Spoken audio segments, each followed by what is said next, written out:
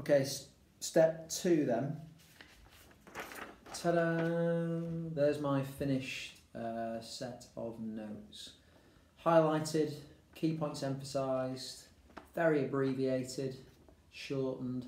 The important thing is I've gone through it, so I understand it, fingers crossed.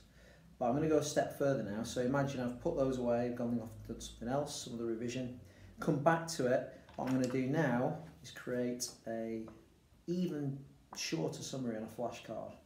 So I'm really now pressing it down to something very, very small.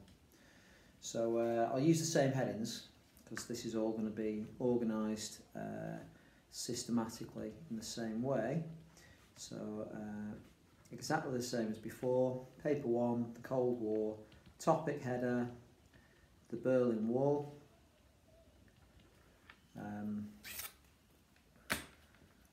Sorry, this probably makes really boring TV, but whatever.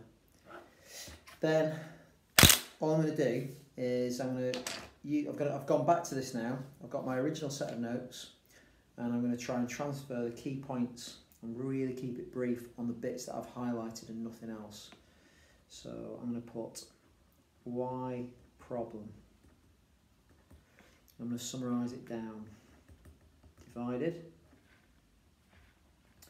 Since 45. I'm going to use some abbreviations now, so EB, USSR, WB, West. I'll write a phrase there, a word, embarrassment.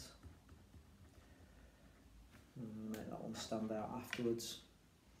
I'm going to put here East equals restrictions and controls. Now it's really summarising. I'm only halfway through. I'm halfway through the topic. East Berliners defect. 13th August 61. I'll say here Khrushchev orders wall built. The details now about some of the things like barbed wire and things, I know those. I don't need to write it down again. I'm just going to finish by saying here official equals stop Western spies.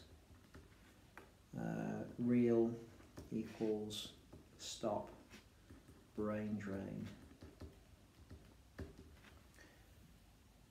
I'm starting to get a really good sense of this topic. Flashcard done. I'll probably prettify that a little bit, but for now it's alright. I'm going to pause it again because now I'm ready for the final step.